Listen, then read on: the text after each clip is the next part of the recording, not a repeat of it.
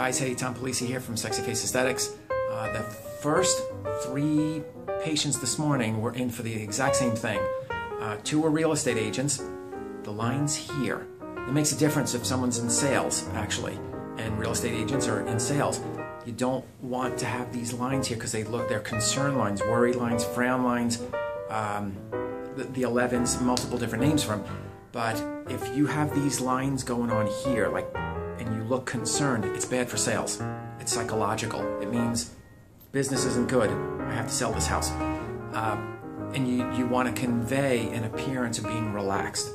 All right? And a relaxed person is not a pushy, salesy person. So all of this comes across real quick in the first impression that you give to someone. So the first thing that we do, Botox, knock out this whole section here and the forehead lines. The second person today, lots of lines here. So you don't want to just do up here without taking this out because you run the risk of getting heavy up here, which happens to a lot of people. So a little bit of Botox in this area, across these muscles here and across the forehead, and you can actually do a lateral brow lift as well. And it looks fantastic, and it'll last 3, 4, sometimes 5 months for many people. And then you just come back in, and 10, 15 minutes, you're out the door again.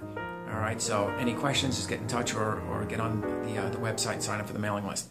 All right, thanks guys, see you soon.